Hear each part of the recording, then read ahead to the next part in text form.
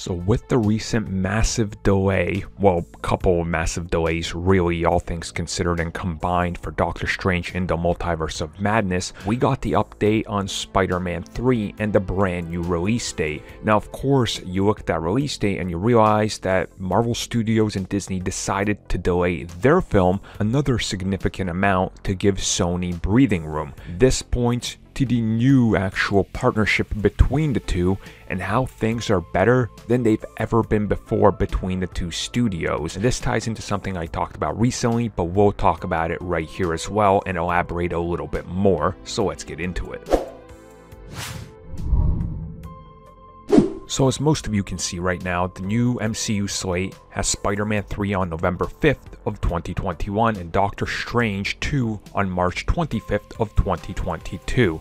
Thus, Marvel Studios and Disney had to do another big delay to Doctor Strange, which of course they've been trying to get this movie on track for about a year and a half now. So again, it's one of these things that just keeps on getting delayed. And the big takeaway from this one is the fact that Spider-Man ended up bumping right in there and taking its date.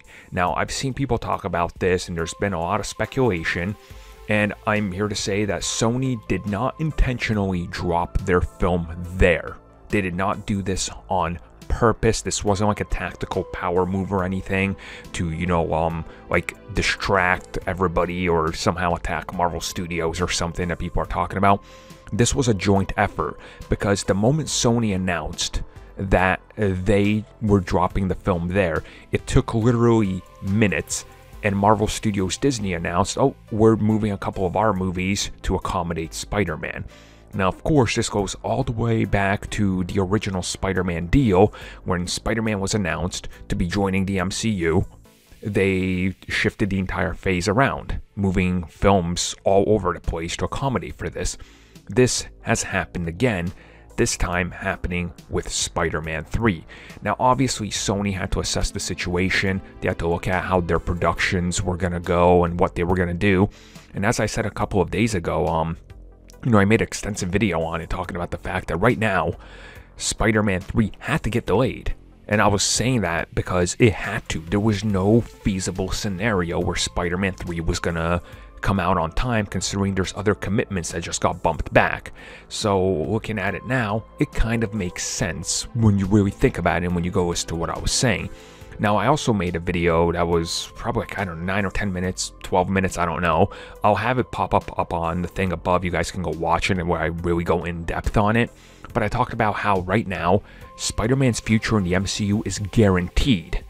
And I think this announcement between the two studios back to back announcing their new release dates confirms everything I said in that video, like verbatim almost. So think about it this way. We recently just found out that Sony canceled the Silver and Black movie, Silver Sable and Black Cat, which was in development as a standalone spin-off film.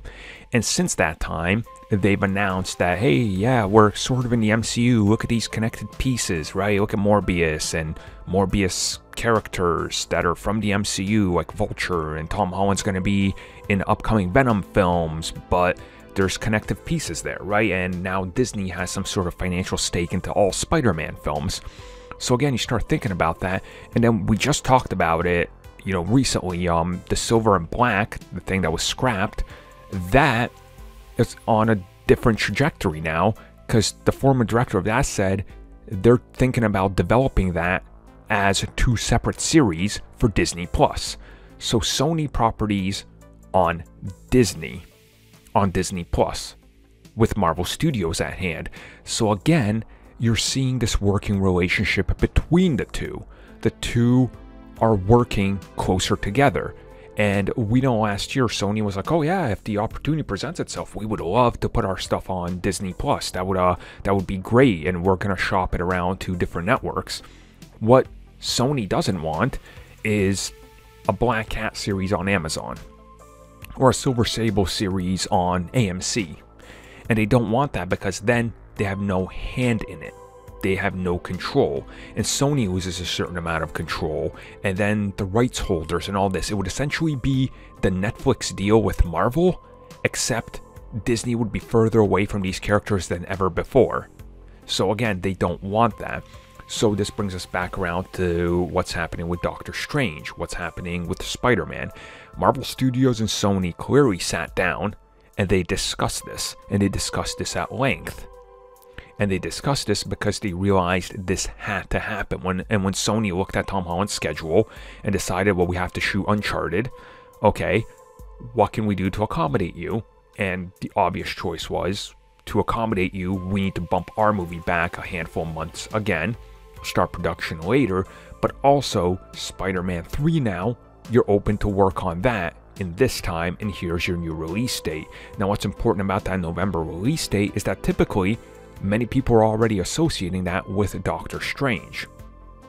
And again, the way they actually pull the new release schedule and where they put Doctor Strange, now Marvel Studios films are stepping on Marvel Studios films. So, you're getting 6 weeks between releases now, and the first half is so front-loaded that Disney is willing to sacrifice some of their box office and some of their Disney, output and Fox output to accommodate for Sony. Because, again, they have a stake. They have a financial reasoning to do it, and they're working with Sony on this. So when Sony came out and announced that date, I was scratching my head at first. I'm like, wait a second. When I realized it was Doctor Strange, it all kind of clicked because what I was saying before. And now let's bring the other major factor into this, which many people believe that might have had something to do with this, and that's Sam Raimi. Now, most people know, most of you should know. In case you don't, I'll quickly catch you up. Sam Raimi directed the first 3 Spider-Man films for Sony. He also happens to be friends with Kevin Feige. Kevin Feige was allowed to kind of be on set and try to do executive producer stuff, but also look at the situation and give his advice and all that. And that's how he got his start in Hollywood, was with Spider-Man and of course the X-Men films. And he's been wanting Sam Raimi for a while. Sam Raimi has wanted to work with Marvel Studios for a while. So, is it possible, as many people are saying, and are pointing towards it, that Sam Raimi, with his working relationship with Sony, which he has, and his good relationship with Amy Pascal and Avi Arad, has also sat down with them and went, well, Spider-Man, right?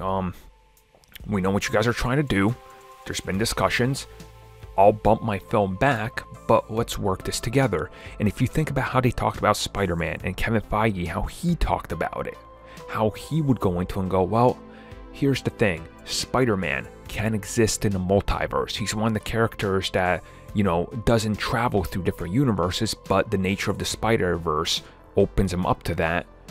Isn't it just coincidental that you're getting the 3rd Spider-Man film, and then just a handful of months later, you're getting Doctor Strange 2 in the Multiverse of Madness, directed by somebody that directed Spider-Man? Again, it could be coincidental, but again, there's got to be something more to it, right? We can't all be reading between these lines. We can't all just be reaching the same conclusion and looking at it, and certainly there's been plenty of teases out there. Now again, if, let's say, Spider-Man is leaving our universe to go join the Venomverse, okay, but then how do they connect Morbius and all this, considering that looks like it takes place in the proper MCU, considering Spider-Man's wanted for murder, you got the Vulture, the prison, and all that. So again, there's a lot of questions being asked here, and I'm gonna guess that the two are working much closer together than we thought, and that the two are going to work out something, and we're going to see Spider-Man multiversing. We're going to see all those, oh my god, imagine if that happened.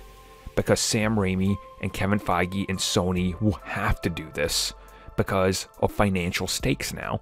And I've talked about it before, Sony is the biggest studio in trouble now. I talk about it in the other Spider-Man videos. I break it down in great lengths. You guys really should watch those if you haven't, where I say Sony is the studio that's the worst off because they have nothing. So working with Disney, having this working partnership where they're both friends and helping one another is the only course of action. So Doctor Strange 2, the new release date, the accommodation for Sony, it's all pointing towards the fact that they're working together more than ever before. And that's a good sign for everybody.